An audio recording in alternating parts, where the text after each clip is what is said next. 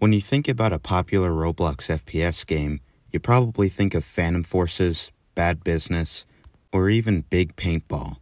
But one Roblox shooter not only manages to best its competitors time and time again, it also refuses to die. That game in question? Yeah, burn it up! Burn! Burn! Burn! Burn! Burn! Burn! Here's the shark skin. You got some nice toes when you wear it. And I have cyclothermic decor. Today I'll be playing Arsenal.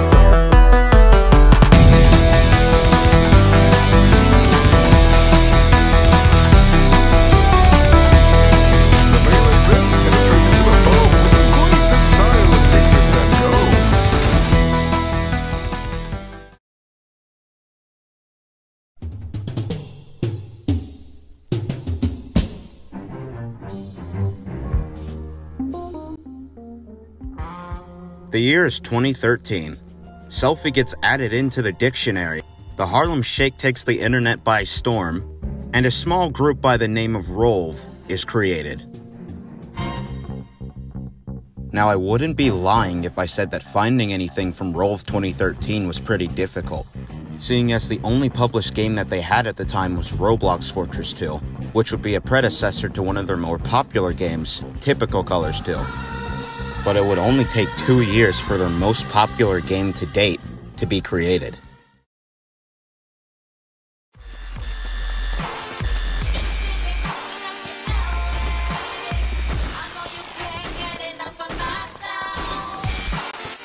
On August 18th, 2015, Gun Game aka Arsenal would be released to the public.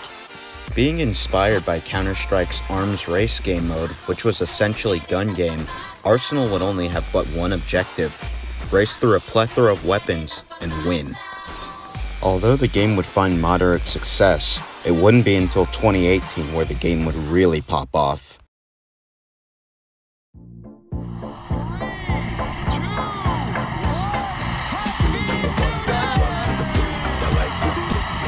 On November 27, 2018, Arsenal would have its biggest update to date.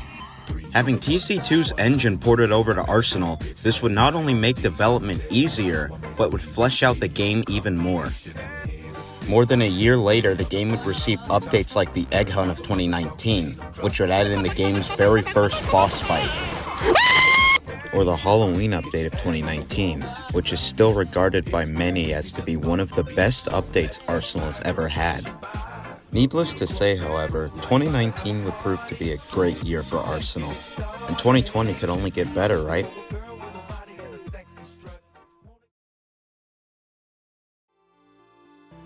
COVID-19, the disease that defined our lives in 2020. Travelers were scrambling to catch flights home ahead of a U.S.-imposed ban on travel from the UK and Ireland. Tonight, I want to speak with you about our nation's unprecedented response to the coronavirus outbreak. These are scenes from the world living with coronavirus.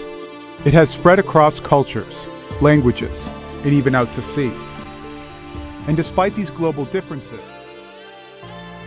in 2020, COVID-19 took the world by storm.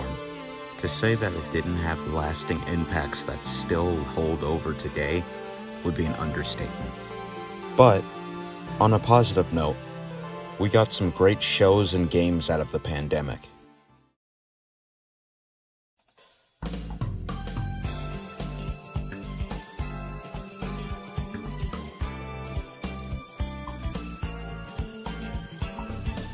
On March 25th, 2020, Arsenal would start the year off with a bang, winning Best Game Trailer and Game of the Year, beating out games like Royal High and Adopt Me. This would of course cause many players who didn't have their game win Game of the Year go on a tirade on Twitter of how Rolv didn't deserve it, their game stinks, it's plagued with bugs, cheaters, and really whatever else they could throw at it. All of these negative comments, however, would not stop the inevitable growth of Arsenal, with the game peaking around 64 to 65,000 players. The updates that we were getting during 2020 were very good, pretty much directly improving on what last year's did, but adding in more.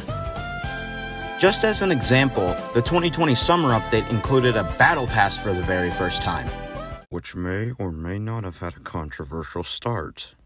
and the Halloween update of 2020 added in the game's second ever boss fight and a new live event. The Halloween shop from last year returns as well, with even more goodies to get. 2020 was really good for Arsenal, with not only a boost to its player count, but with the updates always delivering. With all the good stuff that happened this year, there's only really one question that I have to ask. What happened with Arsenal 2021?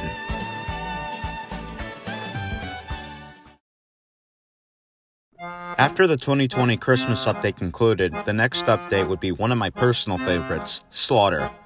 Being pretty much inspired by FNAF, all you had to do was complete the objectives on your left, and don't get jump scared in a porta potty. Shortly after Slaughter's release, Crystal would make an announcement on Twitter about how Rolf would be taking a break from Arsenal. Now this didn't mean that they were completely giving up on Arsenal or something, but more so just taking a break and working on different games of theirs. We would get two relatively small updates in the form of the April Fool's event, which gave everybody Purple Team for a day, God save us, and the monkey shop thingy. Yeah, congrats to you if you remember that thing. But it wouldn't be until July 6th where we would get an actual update.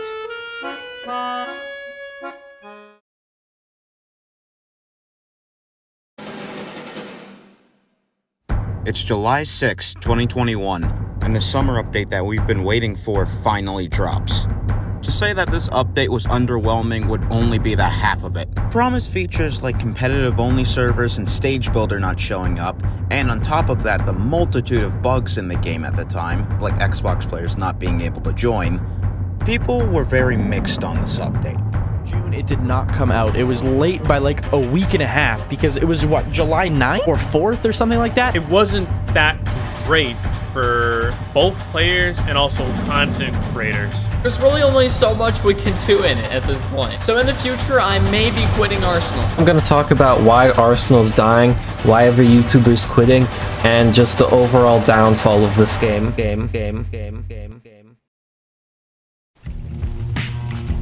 Now, I'm not going to put the blame completely on the developers here.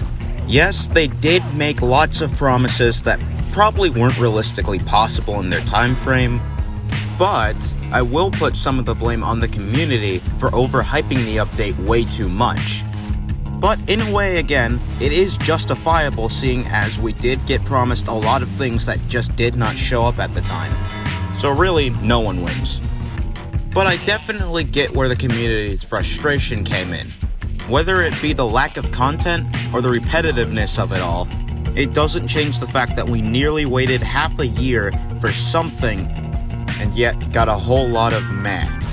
But before we get off topic, once the summer update concluded and everything was said and done, Halloween was just around the corner, and this next update looked to be very big.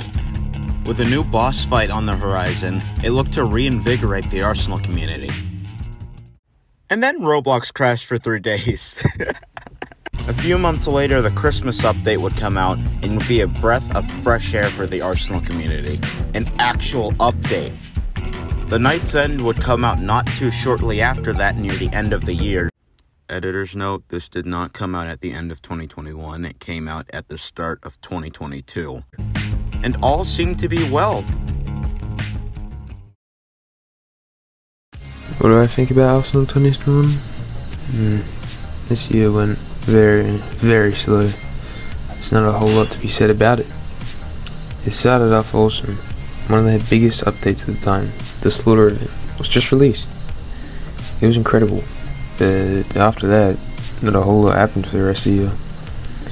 I mean, summer 2021 was literally only cosmetics. Halloween 2021 was alright, but outside of the career page and cosmetics, it was just 2020's update. All the same stuff. Then the Christmas update, I can't remember this one. There was this thing going on with the soft swords, which was neat, but I mean, that was that. Arsenal 2021 was kinda decent for me, cause like there's lots of things added that I really liked, but I didn't like all the stocks that I did, so I would just say it was not bad, just decent. for me. 2022 would roll around, and although we got a few notable updates, the biggest news would be A2, essentially what the mega update of 2018 was, but in modern day.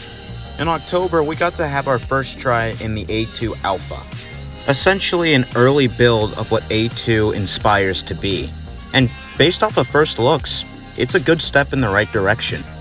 If you want to see what's currently being worked on Reloaded, I'll leave a link down below to the Trello. So, Arsenal 2022. I mean, it was a blast. I loved almost everything about it. Some things were just content updates, like the Halloween update, which I did like. I thought the items were nice and unique. But other things were really fun, like the Night's Edge update. That was a really fun event to do, even though it took almost a year to complete. Not even complete. I really liked Bombfest in the St. Patrick's Day update. That was one of the better things about this year. I'm a little annoyed that they removed that. They did a lot of things for this game this year, even though they were working with A2. It was honestly all so fun. My favorite thing was probably the Night's Edge. Anyways, yeah, honestly, pretty good, solid year.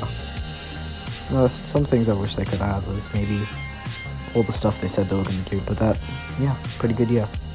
The Night's End just recently finished its first stage with 2 new boss fights, and the Fate event is currently getting updated, probably leading into the second stage of the Night's End, or whatever.